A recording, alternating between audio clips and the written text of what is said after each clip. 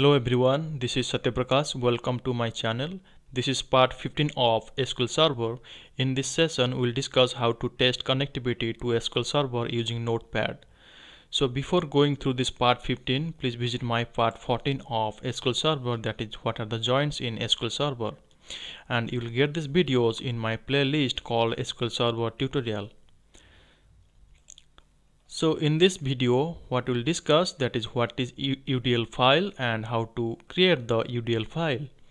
So to check the database in my SQL Server, I'll go to my SSMS tool, that is SQL Server Management Studio, and using that selection of master DB, I need to execute this stored procedure called sp_databases using exec command.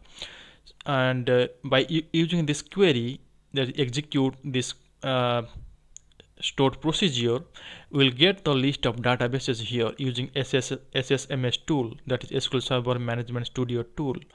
But without use this SSMS tool, can we see that databases anyway? Yeah, we can see it. How to do it? Using UDL file. And how to create the UDL file? Let's check.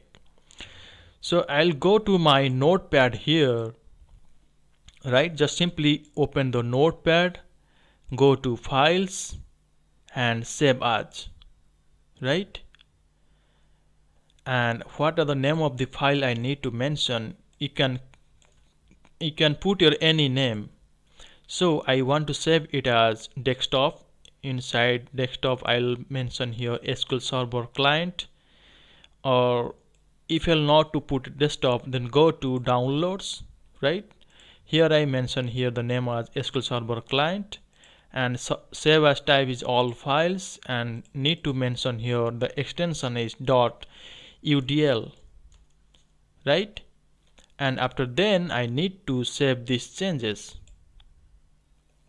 Alright, and close this one, and I'll go to my download section of my PC, and I can see here one file is, right? You can see the icon is changed and its type is Microsoft Data Link. If I'll right click here and go to properties, and we can see here what the extension is. You can see here name of the file is SQL Server client and its type of file is Microsoft Data Link .udl, right? So what is the next step is I just click this one, and you will get one interface to check the connection of to SQL Server. You can see here data link properties, and there is so many tabs, providers. You can see all the OLEDB providers, that is using Microsoft OLEDB provider for analysis services, for ODBC drivers, for SQL Server, and there is so many native client at DA 11.0, but as per my requirement I need to select it as Microsoft OLEDB provider for SQL Server. And second tab is connection, third tab is advanced. We no need to check work on this tab, and fourth one is all, right? You can see here all the properties is mentioned here as, that is the workstation ID is this one, and my persist security info, it is make as false, auto translate is true, general timeout it is 0.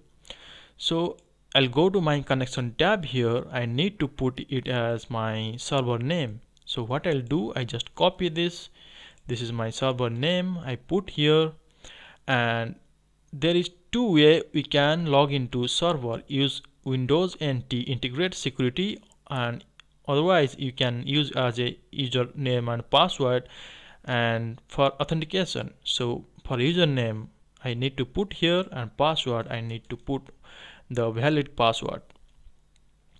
After then I'll put here as test connection, right? So I'll click this one. You can see here test connection is succeeded, and click OK. After then free, select the database on the server. So after click this drop down, we'll see what are the databases available for our SQL Server. So if I'll click this, So guys, you can see here there is databases is reflected, right? All the databases same we can see here using SSMS tool, using this command called or query, that is exec_sp_databases. So whatever database list you can see using SQL Server Management Studio client tool, you can see the same thing in my where it is. I'll show you. You can see here using the Notepad or .udl file, right? After giving the server name and user credentials, username and password, you can see all same databases names here. That means we can connect to SQL Server using Notepad or .udl file. There is no need of SQL Server Management Studio client tool to test the connectivity to SQL Server or to check whatever the databases we can have in my SQL Server. So I'll go to my presentation here. So what is UDL file? UDL stands for Universal Data Link Files. UDL files can be used to connect with databases like database types such as SQL, MySQL, or Access. So Universal Data Link file used by Windows applications for specifying connection information to a data provider. So this is my channel. Subscribe and share it to get the updated knowledge on .NET, C#, SQL Server, MVC, Core, GitHub and DevOps. So what we have learned today in this video, that is what is UDL file and how to create the UDL file and how to check the connectivity between to SQL Server using Notepad or .udl file without use of SQL Server Management Studio client tool. So that's all for today guys. Thank you for listening. Have a great day.